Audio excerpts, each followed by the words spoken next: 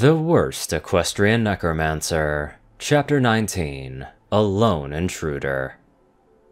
Last Chance was not a complex pony.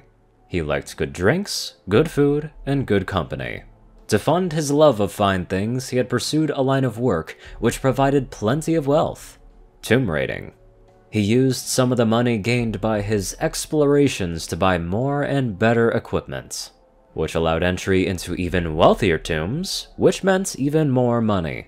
Sure, some of the more noble adventurers would say selling his finds to the highest bidder was immoral, but he didn't really care as long as it paid. If he was the one who put in the efforts to find an untouched ruin, then he got to decide what happened to the stuff inside it.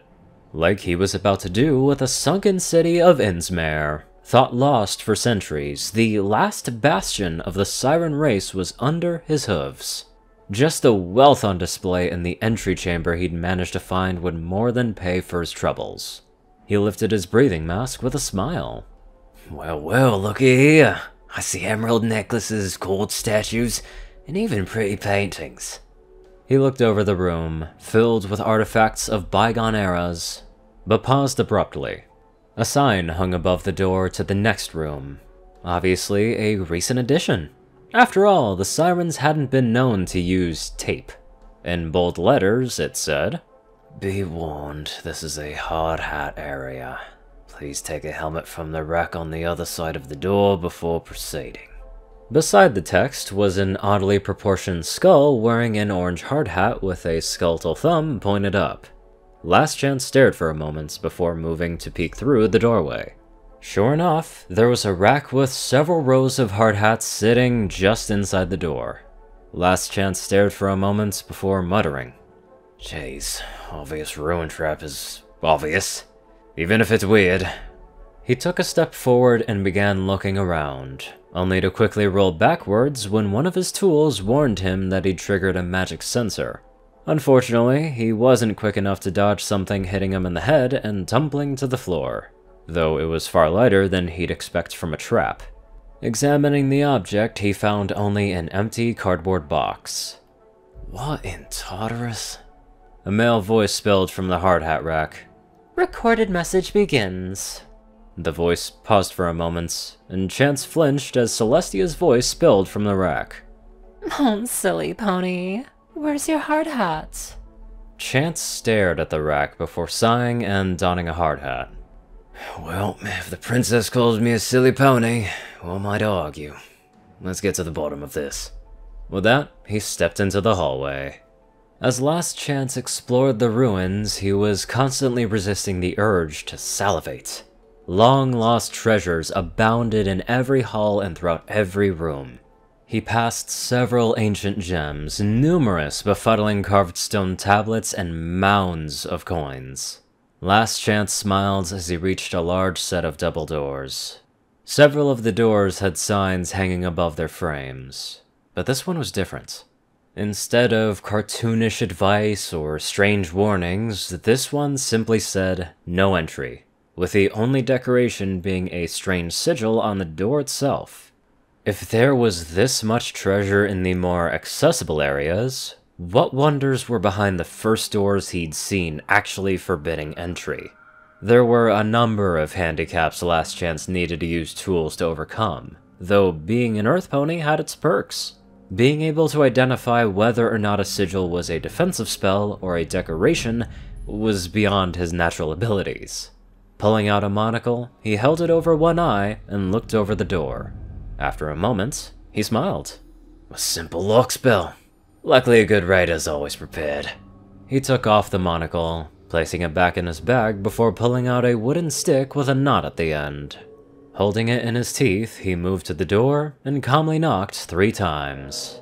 A black glow enveloped the sigil, and Chance held his breath as the door opened with a click.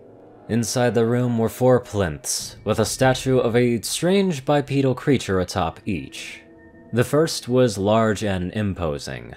The model posed as if defending against a threat.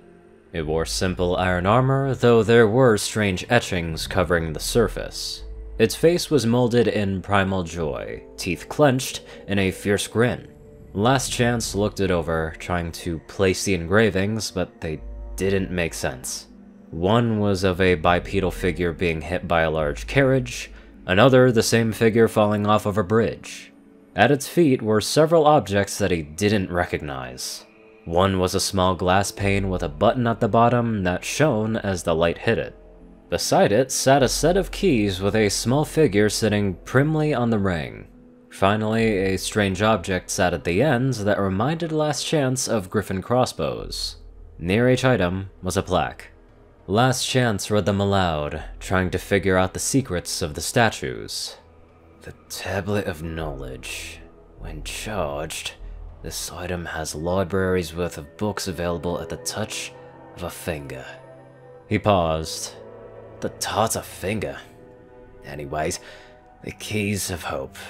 Wherever one of these keys fits shall be our true home.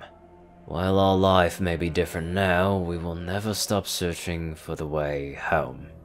Last Chance stared at the keys. Awfully sentimental. Okay, now for the one I'm most curious about. He turned his gaze to the last inscription. And this is a fricking gun. Last Chance stared in annoyance. That answers Jack Diddley. He moved to the next plinth. It held an obviously female statue wielding a bow with a loosely nocked arrow. The statue was draped in a thin cloth cover with silver embroidery. The flowing script of the embroidery reminded him of the strange symbols of the hillfolk in southern Equestria. Her face was more serene than the last statue, the sharp features of the statue seeming to fight against her almost ethereal calm. Below its plinth sat 3 more items. One was a simple rectangular box with a camel embossed upon its cover. Another was a plush animal, a leopard from the look of it. The last was a small pouch full of seeds. Once again, he read the plaques. Death sticks. Strange artifacts that can provide a calming influence and make the user look cooler, but both addict and shorten the lifespan of the user.